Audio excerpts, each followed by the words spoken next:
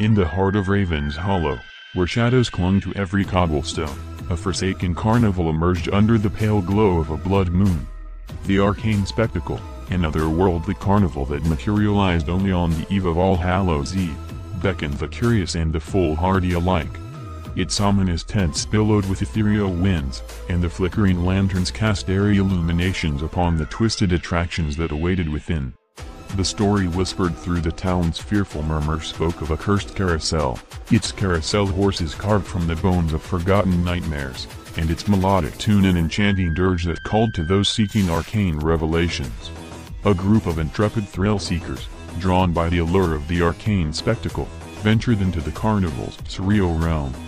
The air itself seemed to hum with eldritch energies as they stepped through the threshold, their senses assailed by the scent of candied apparitions and the distant echoes of spectral laughter. The path through the carnival twisted and turned, revealing grotesque marvels and bizarre curiosities. A hall of mirrors reflected distorted versions of their own reflections, their eyes haunted by the glint of unseen entities that lurked in the reflective abyss. The tunnel of shadows beckoned, its Stygian corridors weaving illusions that danced at the periphery of reality. However, it was the ominous glow of the cursed carousel that drew them deeper into the carnival's dark embrace. As the group approached, the carousel's macabre horses stirred to life, their skeletal frames clattering in an otherworldly rhythm. The spectral calliope emitted a haunting melody that wove through the very fabric of their souls.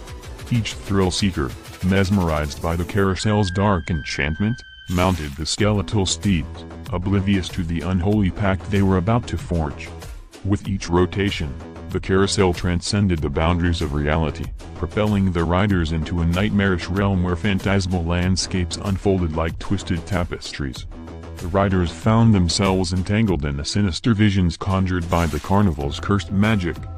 Grotesque visions of their deepest fears and desires materialized around them, blurring the line between the carnival's illusions and the shadows of their own subconscious.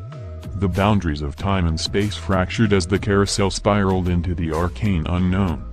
As the last strains of the spectral calliope echoed, the group returned to Raven's Hollow, forever changed by the unholy dance with the arcane spectacle.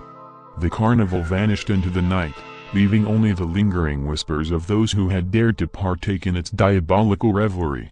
Raven's Hollow, now marked by an unsettling stillness, held the spectral residue of the cursed carnival, its arcane secrets concealed until the next All Hallows' Eve when the arcane spectacle would rise once more, beckoning new souls to succumb to the sinister allure of its spectral wonders.